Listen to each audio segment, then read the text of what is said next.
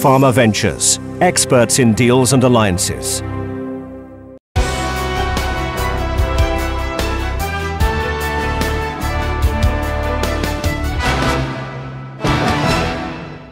Hello and welcome to PharmaVentures Insights, coming to you from Barcelona. Immuno-oncology is probably the hottest area in cancer drug development today, and most companies are focusing on the use of antibodies to target PD-1, PD-L1 and other entities. One company that's taking a dual approach is iTeos Therapeutics, where they're using small molecules and antibodies to modulate the immune system, unlike other companies around there. From iTeos is Christophe Queva, who's joining me today. Christophe, welcome. Thank you. iTeos Therapeutics, I think the IT stands for immunotherapy, but perhaps you could tell us a little bit about your company. Indeed, so iTeos Therapeutics is named out of IT for immunotherapy and EOS, the goddess of dawn. We are an immuno-oncology focused company, started in 2012 from one of the pioneering institutes in Europe for immuno-oncology. The place where the first tumor-specific antigen were actually cloned and understood at the Duve Institute in Brussels, and also a spin-off of the Ludwig Institute of Cancer Research. So you said tumor-specific antigen, and that was a sort of a goal for a lot of companies, if we could find the tumor-specific antigen. And is there a tumor-specific antigen? Or at least not specific, but indeed tumor antigens. Right. So presented on MHC class 1 and important for the killing by T cells of tumor cells. Okay, and immuno-oncology is really it's the buzz of the moment, particularly in oncology, and there are lots and lots of immuno-oncology companies that are all. I think there were 95 trials ongoing at any one time. I think recently, maybe even more. More than that. Yes. We are speaking hundreds of trials. What are you doing? How do you differentiate yourself? I believe we've just scratched the surface with regard to what we can do in immuno-oncology. You have to realize that even within an indication which is favorable to immuno-oncology like melanoma, it's only about 50 to, let's say, 50% of the patients that actually benefit from the therapy of immuno-oncology. So certainly there is room to improve. One of the areas where iTeos want to have a stronger play is in converting tumors that are not actually set up to respond to immuno-oncology. They are not infiltrated by lymphocytes. We want to transform them into the tumor that will actually respond to immuno-oncology drugs. So we want to reboot, re-engineer a de novo immune response in order to make those tumors then benefit from those treatments.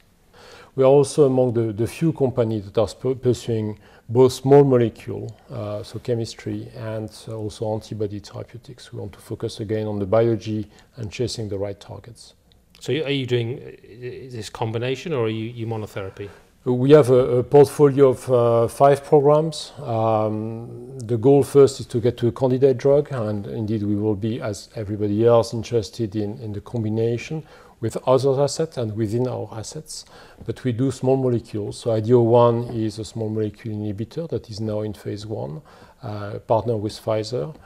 We have an adenosine A2A inhibitor program that is in preclinical development. But we've also developed antibodies, one targeting TIGIT, another one targeting galectin-3. So we are able to even the risks of drug discovery by really looking after the best biology and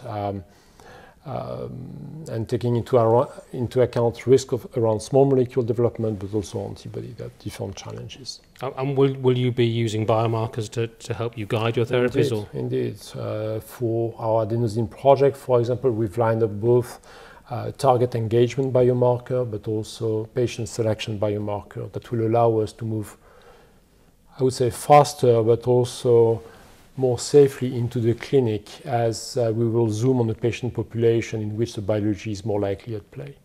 And do you think for the breadth of treatments that are in development for the immuno-oncology mode of action, that we're going to ultimately end up with a whole raft of new cancer treatments, or there'll just be 3 or 4 which will win out and they'll be blockbusters? It's speculative, I know, but if you were guessing, what do you think? Well, being focused on immuno-oncology, I would rather have the first opportunity where there's a range of treatments. The phase 1 started in September 2016. This is piloted by our partner Pfizer with the IDO1 inhibitor.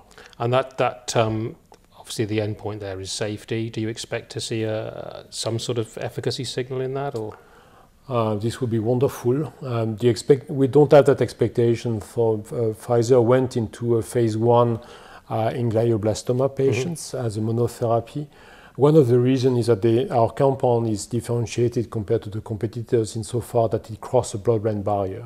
Okay. So we want to see whether, or Pfizer and us want to see whether there is a potential for having an immune response against metastatic disease that could be in the brain. So the first trials in phase 1 is in glioblastoma, so because we want to assess in those patients the possibility for the compound to indeed expose the brain. So that's one benefit of the small molecule approach, is you can treat neurological tumours, whereas antibodies,